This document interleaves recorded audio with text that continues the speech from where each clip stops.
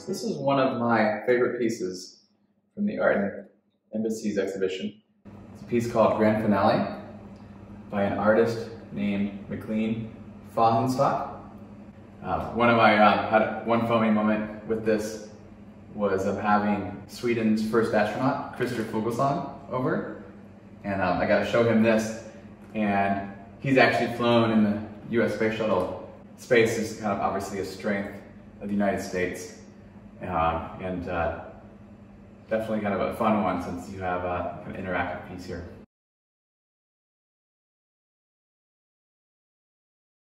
Let me start by thanking you for lending us your wonderful piece. Yeah, it's a real honor to have your art in this exhibition.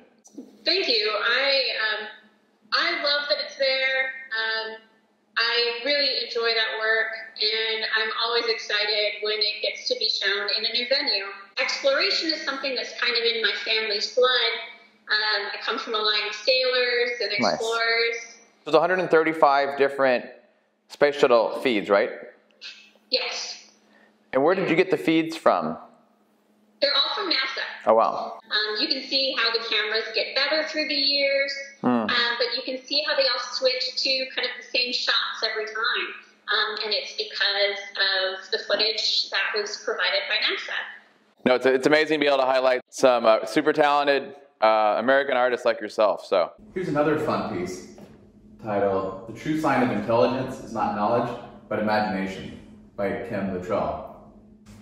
I also like this because scientific cooperation between the US and Sweden is such a priority of mine as ambassador. And this brings the US and Sweden specifically together around Einstein's discoveries, given he lived in America and yet won the Nobel Prize in Physics in 1921.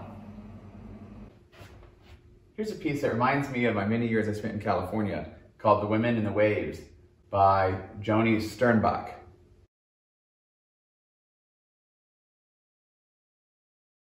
Let me start by thanking you for lending us your beautiful piece here at the embassy here in Stockholm.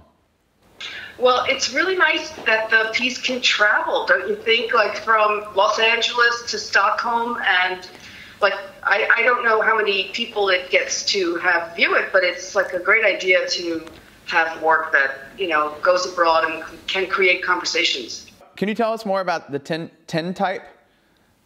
Tin type process? Yeah. It is a process where you pour a liquid onto a surface. Okay. And then you sensitize that surface once it's tacky in a bath of silver nitrate.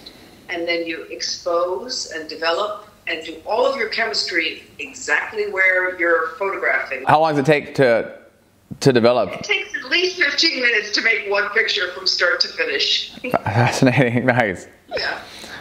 So, like the picture you have is done in 3 sections, so that's even more challenging to get everything to line up. Really appreciate you sitting down and telling us more about the piece and your the process, and again for letting us borrow this piece here at the embassy. Yeah, thank you so much, Ken. It's been a pleasure talking with you, and yeah, I want to see a photograph of you surfing. Okay, that sounds good. Well, really nice chatting again. I hope you have a great week. You too. Thanks a lot. Thanks. Bye. Here's a piece from an American artist whose family has Swedish roots, named Cynthia Anna Innes. The piece is called Mojave, which, as you probably know, is the driest desert in the US, and largely in California and Nevada. Here's a really entertaining interactive art piece called Boris on Blue Hills by Brian Bress. This astronaut basically is drawing for the audience, almost like breaking the fourth wall. He's on a approximately 30-minute loop. Here's a piece I really love called North Point Road Day by Sparky Campanella.